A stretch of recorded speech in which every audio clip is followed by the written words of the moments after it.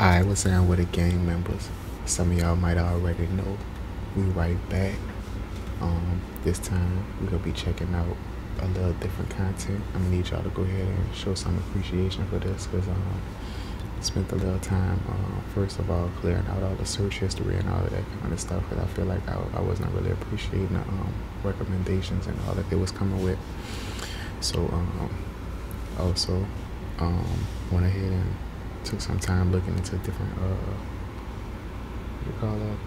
categories and all of that stuff of different content we might be watching, different channels and all that stuff. Anyway, like I said, y'all have to show appreciation on this one, because a lot went into the pre-recording of this. Anyway, y'all go ahead and subscribe if y'all ain't already subscribed. Like the video, there's gonna be some heat. I'm expecting some heat. I ain't gonna put too much on it, but comment, let me know how y'all feeling about this one, and if y'all want to do more of the same type or different similar type videos or something like that, or if y'all got something else in mind, because that's the main intention, like be watching and checking into content based on the whole community and not just stuff that I'm already familiar with. So anyway, this one is called Most Useless Mega Projects in the World. Basically, it's gonna be a lot of well, I ain't gonna say a lot, but it's gonna be probably a list of multi-million dollars, probably billion dollar projects and all of that stuff that aren't serving the purpose that they were set out to, or that don't seem to be worth the perceived value or the perceived expenditures on it, basically. So yeah, like I said, sub, comment, let me know how y'all feeling about it and all that, and we're about to start it up right now. You know that there is a capital city that was built for millions of people but remains practically empty, and that the US wasted $17 billion for a mega project that was never— Look what I said, the billion, as soon as it started off. So I guess I wasn't wrong with that. Did you know that there is a capital city that was built for millions of people but remains practically empty, and that the US wasted $17 billion for a mega project that was never even used and remains completely useless to this day? Today, we will explore 5 of the most useless mega projects in the world. Before we continue, make sure to like this video and subscribe to Top Luxury.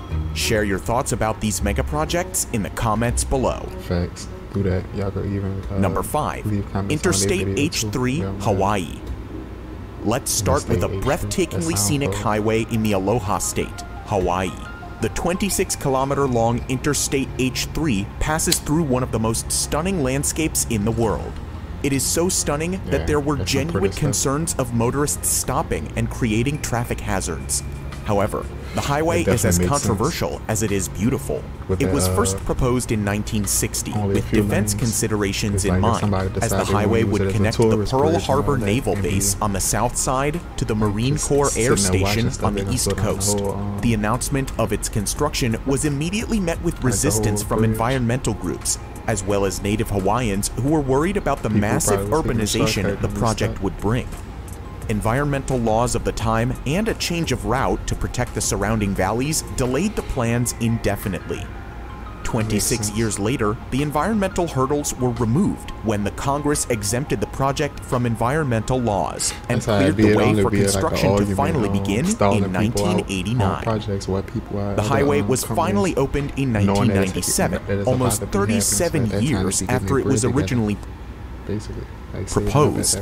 Interstate H3 is often considered an engineering marvel because of the difficult terrain it is built on and the advanced technologies used in its construction. In addition to the numerous high-tech tunnels, the highway runs almost exclusively over viaducts to protect the local environment in the valleys below. Decades of decay, route changes, and newer but more expensive technologies meant that it was completed 5 times over the original estimated budget. The total cost of construction was $1.3 billion, which is about $50 million per kilometer, the most expensive cost per kilometer in the world. Despite the enormous budget, this beautiful highway isn't useful for everyone. critics believe that it's a road to nowhere because the defense considerations of the 60s are no longer relevant, and the highway has no direct route to downtown Honolulu. Facts. Then there's the case of native Hawaiians, a majority of whom refuse to use the H3 to this day. They consider it to be cursed, as many religiously significant cultural sites were destroyed during its completion. The Interstate H3 highway is certainly an achievement as far as megaprojects go. However, for certain native groups, you basically build something that's not gonna have traffic. If the locals look at it as cursed and all of that stuff, it cut down like at least, I would have to put a number to it, but at least a small percentage of traffic on there just by superstition alone. So that's like I keep on trying to put numbers, but I'm just saying, like, even if you want to like put numbers to it, it's like, say half of the people believe that, and only half of the people who believe it actually don't travel on there. That'll still be like a quarter of the population or whatever. Like, let's put it in larger numbers, but that's still like example of how much is wasted, like, how much money being wasted, basically. Like, if the locals not using something and it's only like a tourist bridge that's not going nowhere, where tourism is in place, like, so. Remains useless. At least it isn't completely abandoned, like the next project on our list. I wonder what that's about to be. Number 4. Ciudad Real Central Airport, Spain. An empty airport. When you advertise with Google, that's not so bad compared to a bridge that go through different cities and all of that stuff, and nobody using it. Travel destinations in Europe, and that was a key consideration when the idea for the Ciudad Real Central Airport was conceived. It was tipped to be the go. Number 4. Ciudad Real Central Airport, Spain. Spain is one of the prime travel destinations in Europe, and that was a key consideration when the idea for the Ciudad Real Central Airport was conceived. It was tipped to be the go-to destination for holiday travelers within Spain, as well as international visitors. The vision for this new airport was to make it an alternative to the already heavily overcrowded main airport in Madrid. I'm really familiar with that tourist lifestyle and government decisions being based on tourism and all of that stuff. Being from New Orleans, it's a port city, and also it's a tourist city at the same time. So it's all like, aside from being a port and always having people who are not locals, you also got tourism going on year round. So it's like, I understand what kind of decisions we made in different governments and all of that stuff, like based on what happened here. So basically, the new airport had one of the top 5 longest runways in Europe and could serve 2 million passengers a year. That's a relatively low number compared to Madrid's 70 million passenger capacity. However, expansion plans were already in motion to boost the capacity up to 10 million annually. So, when it finally became operational in 2009, the $1.3 billion expense might have seemed justified. However, all these plans came to a grinding halt in 2012 when the company behind the project filed for bankruptcy. Wow. The problems began with the location of the project. While it was called the Central Airport, it wasn't central in... Lord, you done started a whole project in these people land and got paperwork on it and funding and all of that stuff. Then you file bankruptcy. It's like disappearing with the bread. Anyway, as it was located 200 kilometers away from Madrid. This compounded problems as most of the passengers avoided traveling for hours to get to the remote location, and most big airlines preferred to carry out flight operations from the capital. So within the first year of opening, the newly built airport was reduced to a single small-time airline. With no major airlines to attract passengers, the airport had accumulated a $350 million debt by 2012. Unsurprisingly, it went into receivership and was put up for auction in 2013. The airport was even popularized as an abandoned location by the hit British TV show Top Gear in 2014. After multiple auctions fell through, including an outrageous $12,000 offer, the airport was finally sold to new owners in 2019. A Spanish airport that cost €1 billion to build has attracted a bid of just €10,000. Ciudad Real's La Mancha Airport opened in 2008, only to go bankrupt and close by 2012. As businesses crashed and profits dwindled during the COVID-19 pandemic, the Ciudad Real Airport got a lifeline. With little hope of passengers returning, the new owners reinvented the airport as a home for grounded planes, given its dry climate, long runway, and spaciousness. By August 2020, there were 65 airplanes parked on the airport, with expansions underway to provide a storage facility for over 300 aircraft. This new storage approach gave the airport a much-needed business opportunity. However, all the stored... Much needed. I wouldn't even say it's much needed business opportunity because they just sold it. I mean, just showing what it could have been all that time. I guess you could say that. Planes will eventually be gone once the pandemic is finally over and the return of normal flight operations remains elusive. This billion-dollar megaproject remains effectively useless for passengers around the world. This video from the end of last year, so it's not that long ago that this statement was true. But at this point, I would assume it's back in. Number 3. Naypyidaw, Myanmar. Next up is another megaproject that made it to Top Gear. Unfortunately, this isn't just a remote airport, it's the capital of Myanmar, a new capital that was built from scratch. Myanmar's former military leadership started building a new capital in secret in 2002. The shifting of a country's capital isn't unheard of, as many countries including Brazil, Egypt, and Pakistan have done so in the past. In November 2005, Myanmar's leader announced his decision to the capital isn't unheard of, as many countries including Brazil, Egypt, a new capital that was built from scratch. Myanmar's former military leadership started building a new capital in secret in 2002. The shifting of a country's capital isn't unheard of, as many countries including Brazil, Egypt, and Pakistan have done so in the past. In November 2005, Myanmar's leader announced his decision to the public, but he kept the name of a new capital a secret. It was 4 months later when he finally revealed the name, Naypyidaw, which literally means the king's residence. The reason for this sudden shift of capital wasn't clear. Some speculated that the military leadership was fearful of an attack from the sea, while others thought it was shifted on the advice of astrologers. However, a lot of it had to do with the former capital, Yangon. Yangon is home to 7 million people, and the city is said to have reached its infrastructural limits, and its population is set to double by 2050. Moreover, the coastal city was established as the capital during British rule to benefit the British Navy. So it made sense for Myanmar to shift the capital to a more central location. The new project was built swiftly, and to this date, the successive governments have poured $4 billion into the city. Naypyidaw seemingly has everything to attract visitors: a 20-lane highway, over 100 luxury hotels divided into 3 hotel districts, golf courses, museums, and even a 99-meter-tall replica of a landmark originally situated in Yangon. But there's one essential component that remains missing. What? People. The population.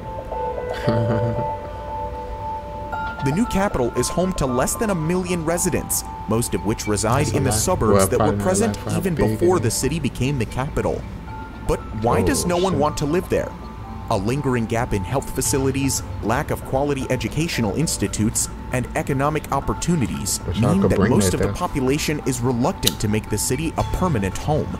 So, the city often paints the picture of a deserted place and is often referred to as a ghost town. The incredible 20-lane highway is practically empty. Traffic congestion is unheard of, and at times, a single automobile is caught drifting along the tremendous road. The city has an airport that can handle 3.5 million passengers every year, but on a busy day, a dozen people will actually use it. The shopping malls are visited only by the diplomatic staff on weekends, while the hotel lobbies are mostly empty. Despite the apparent barrenness, there's a silver lining for the royal capital. It's built as a city of the future, and with the exploding population, Naypyidaw still has time for an inevitable redemption. For now, it's arguably the world's strangest capital, and remains useless for much of the country's population. But you know Number 2. Forest City. 1 million is a small amount in Egypt. I'm not saying Egypt, man. India. In Indian countries.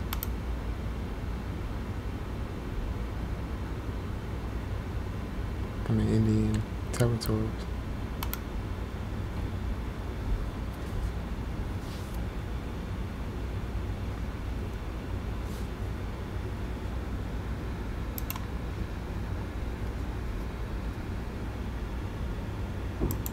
On our list is a green futuristic smart city that would rise from reclaimed land on 4 artificial islands and will be built around an artificial forest ecosystem.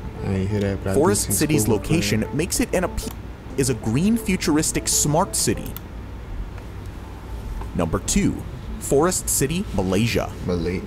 We talked of an apparent ghost city, and next on our list is a green futuristic smart city that would rise from reclaimed land on 4 artificial islands and will be built around an artificial forest ecosystem. Forest City's location makes it an appealing bet for investors who are aiming to profit from its proximity to the independent city-state of Singapore. Singapore has the world's second busiest port and a thriving economy.